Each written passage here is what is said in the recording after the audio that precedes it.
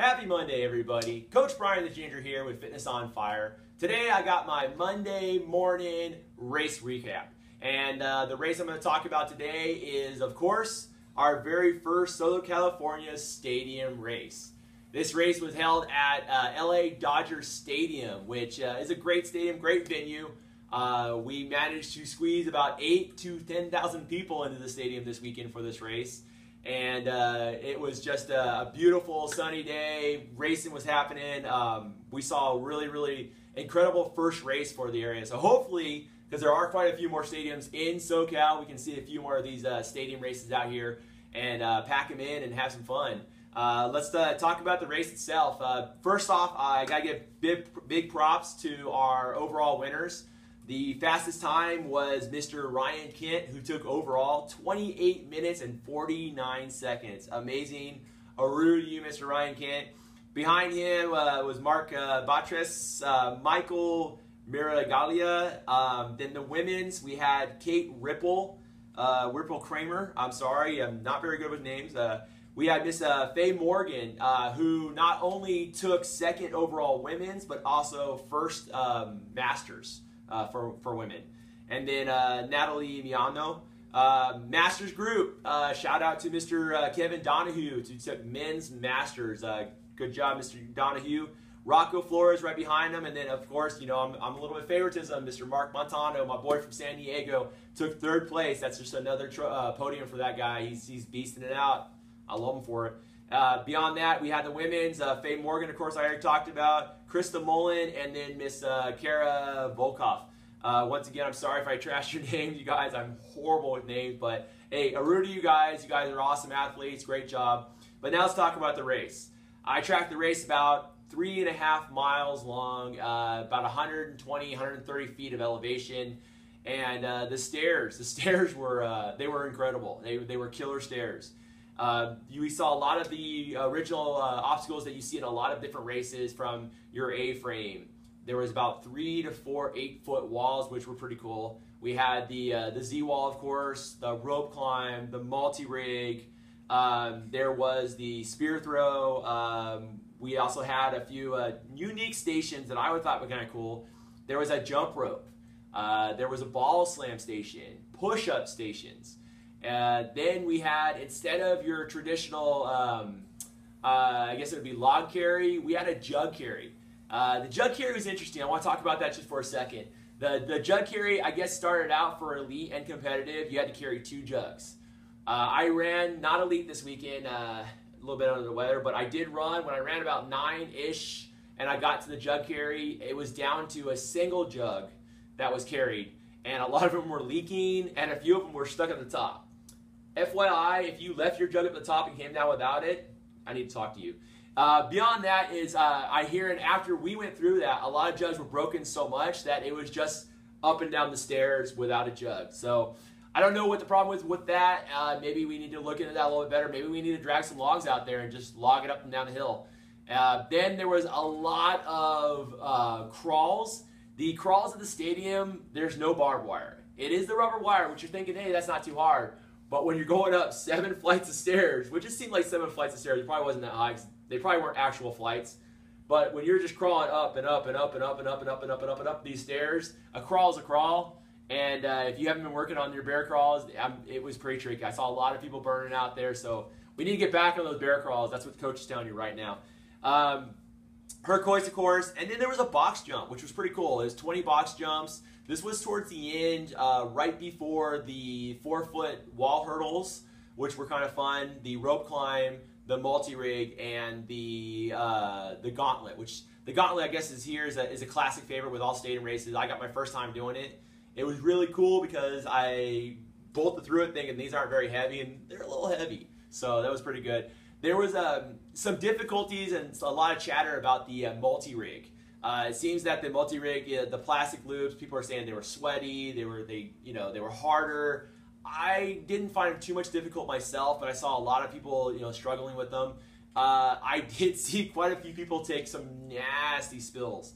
Towards the end, when you ring the bell, we probably should have had the pads go out a little bit further. because people were ringing the bell, flying off, and smacking. One gentleman actually went down right in front of me, and Are you okay? So obstacles, all in all, there were like really cool obstacles. I like the mixture of the stuff you see as far as the workout stuff, and then mixed with the actual traditional Spartan workouts.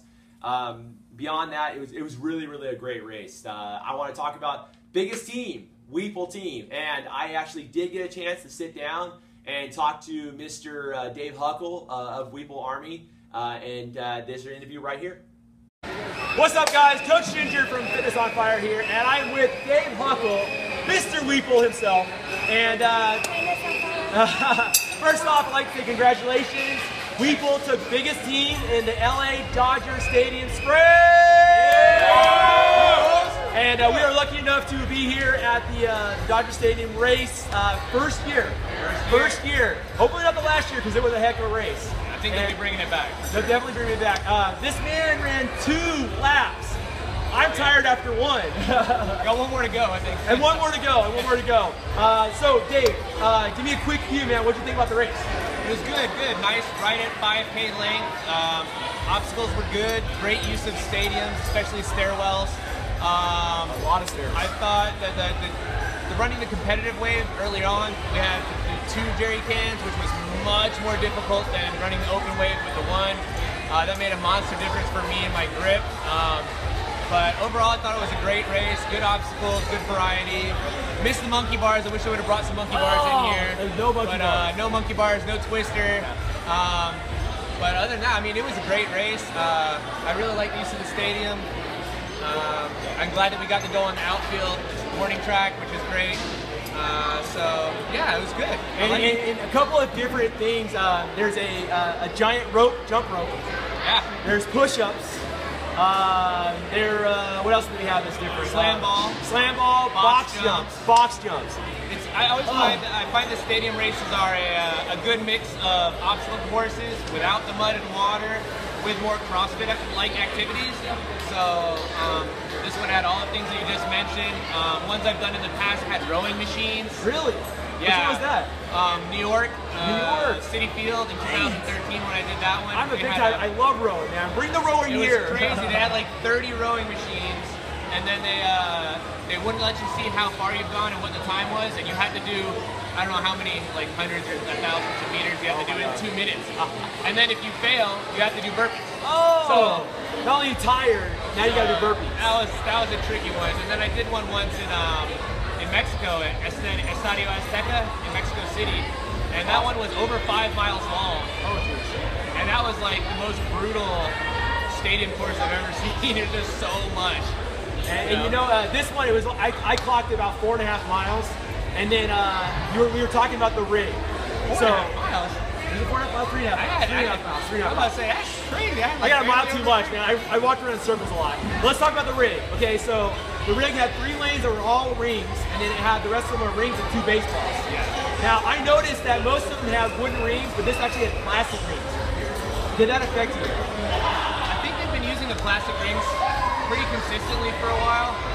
What affected me the most, I actually failed. The only thing I failed all day was on my first lap. I failed the rig because I think my grip from the jerry cans just wore my grip out, and then doing the rope climb right before the rings wore my grip out, and the rings on this one are really low. Yes, they're low. So if you're over 5'5", you gotta like tuck your legs up.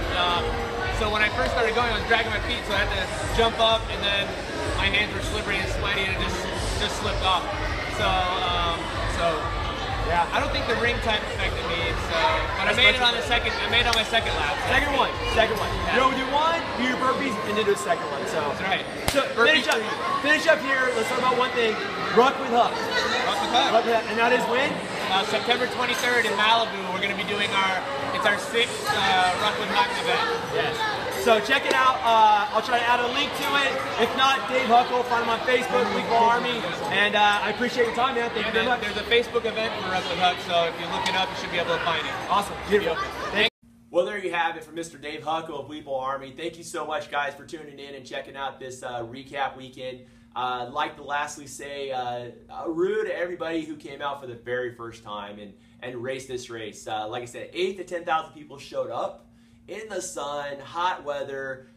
testing themselves against all these obstacles. To them, it's brand new. They've never seen anything like this. So that great job on everybody who showed up for the very first time and did it. To everybody who's been racing competitively and keep training and busting their butt to get better and better. Great job, guys. I love this community. It's really, really awesome. People are killing it out there, doing what they love, having a great time. Remember, we do this for fun, and it's a great thing to do. Beyond this, the next race I believe coming up for most people is Breckenridge coming up here in a little bit, and then we got the Tahoe coming up. Tahoe, of course, you guys know, and for those who don't know, is the World Championship for Spartan. So those are the next couple races coming up. My next race is actually going to be till the Ultra Beast in Dallas, but I will try to review whatever races I can, get as much information. Feel free to reach out to myself, Bryan the Ginger, on social media, Facebook, Instagram, and of course, Fitness on Fire. We're located in Irvine, California for all your OCR training needs. So that's all I got for now. Check it out and look forward to more of my videos I'm going to be putting up here. If you need anything to do, take it easy. Aroo!